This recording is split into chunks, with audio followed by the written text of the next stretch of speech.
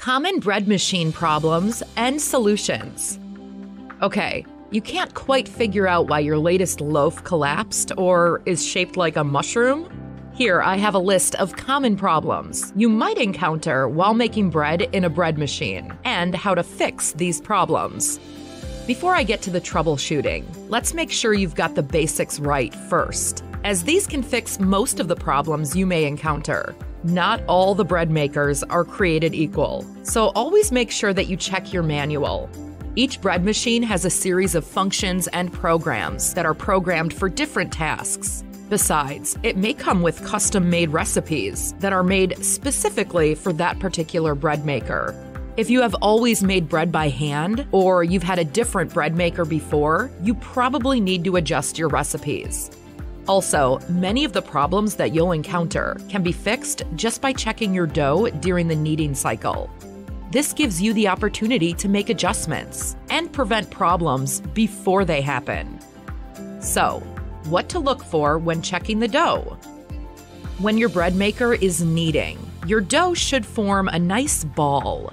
If the mixture cannot hold itself together, leaving dough trailing or sticking, you will likely need to add flour. If the ball looks dry and there is flour that hasn't been absorbed, you might need to add a bit of liquid. Okay, now let's look at some common problems that could happen when using a bread machine. Your loaf is too small or dense. The most likely culprit is the yeast. Good yeast is essential to form the small bubbles that give bread its light texture and help the loaf rise. Yeast is a living organism, so check the date on the packet and make sure you use yeast that is actually live and as fresh as possible. Fast-acting yeast is best for bread machines. Depending on the bread machine, you will want to use half a teaspoon of instant yeast for every 1 cup of flour. You may need to increase this amount for shorter bread cycles, according to manufacturer guidelines. Of course, fast-acting yeast is not the only yeast you can use in bread machines. Different types of yeast have different properties and require different ways of using them. Because yeast has such an essential role in baking, I have written a detailed article covering all the best yeast and how to use them correctly in bread machines. Just follow the link in the description below this video for all the tips and tricks for using yeast. Next one is, your bread is bumpy and uneven.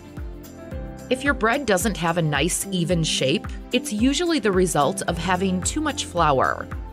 It would also make the loaf too dense.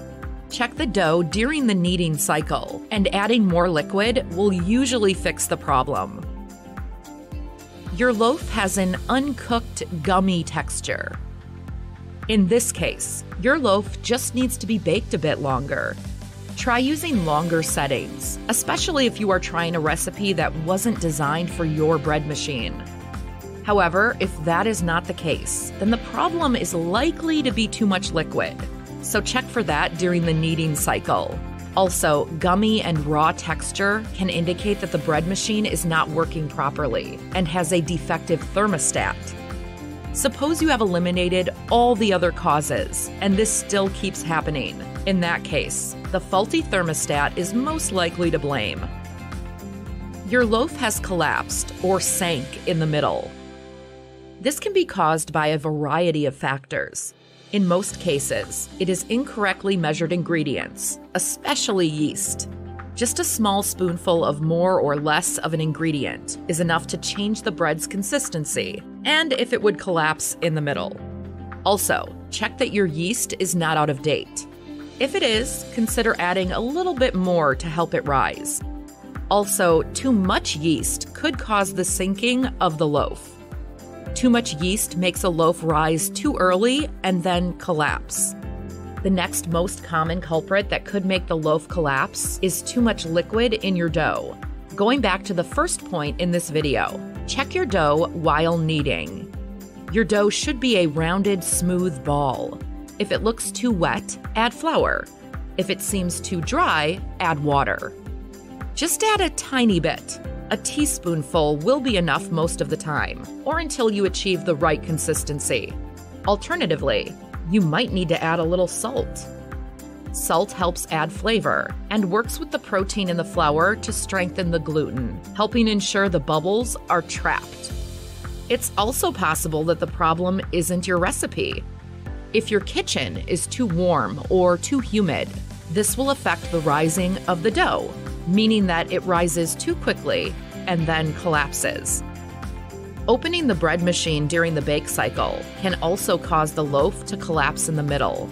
So don't open the lid while the bread is baking. Your loaf looks like a mushroom. When the loaf you baked turned out like the mushroom cloud that follows a nuclear explosion, then in most cases, it is happening because ingredients weren't correctly proportioned. However, suppose you used a proven recipe and measured everything accurately. In that case, the mushroom shape could be simply because of the small pan size. Most problems you encounter have an easy fix. It just takes some trial and error to troubleshoot and eliminate these problems.